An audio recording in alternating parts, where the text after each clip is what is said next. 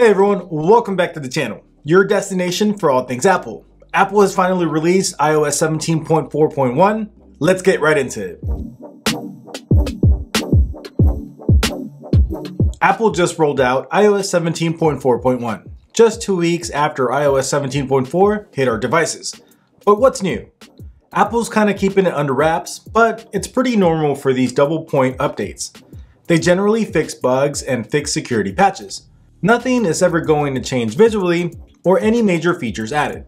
It's available for download on all compatible devices. To update, go into your settings, then scroll down to General, then Software Update.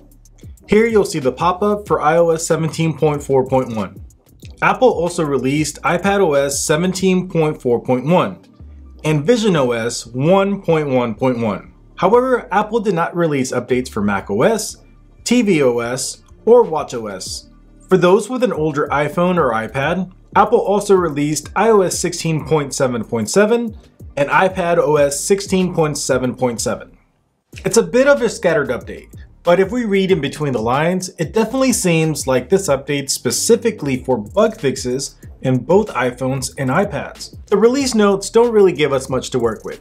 They simply state, this update provides important bug fixes and security updates and is recommended for all users. Apple generally doesn't disclose security updates for security reasons, of course, so no surprise there. If we click on this link right here, and then scroll down to the details, we will see this notation right here that says details coming soon.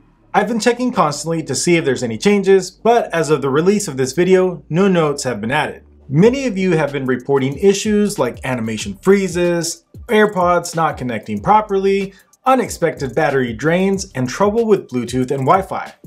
While I don't expect all these bugs to get fixed in one update, there is a chance that the issue you are having could be one of the things getting fixed with this update. You really don't have anything to lose. If you are having issues with Wi-Fi, you can try resetting your network settings. You can do so by navigating into your settings, then scrolling down to General. From here, you want to scroll down to Transfer or Reset iPhone, tap on Reset, and then tap on Reset Network Settings. Keep in mind, if you do this, you will have to re-enter all your Wi-Fi passwords for all your different locations. If you're having issue with any of your apps, you can try updating them to the latest release. You can do so by navigating into the App Store, then tapping on your icon right up here.